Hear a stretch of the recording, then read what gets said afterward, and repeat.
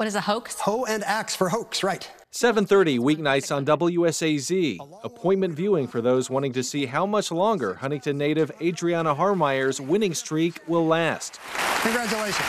Really weird, I think, to see it all in person after seeing it on TV for so long. Adriana graduated from Spring Valley High School in 2006. What is a lector? Yes. She's earned more than $91,000 after 4 wins on Jeopardy. What was that feeling like the first night you won? It was amazing. You know, I spent a lot of that game just assuming I wouldn't win because I felt like I was behind for a lot of it. She now lives in Indiana and works at Purdue University's Archives and Special Collections Department. I felt like after a few episodes, maybe I got the hang of it a little bit. She's just fantastic. Real proud of her. David Blaine was Adriana's social studies teacher at Vinson Middle School. Are you paying extra attention to the social studies categories and making sure she's getting all those right? I always do that, you know.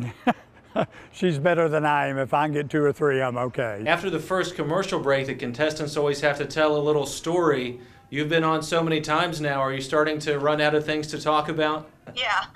I never really felt like a very interesting person, so I had to dig deep to find something to talk about. In past seasons, contestants had to win 5 games to become eligible for the show's Tournament of Champions, but they made a change in April of this year, so now contestants have to win only 4 games to become eligible for that distinction, which Adriana has already done.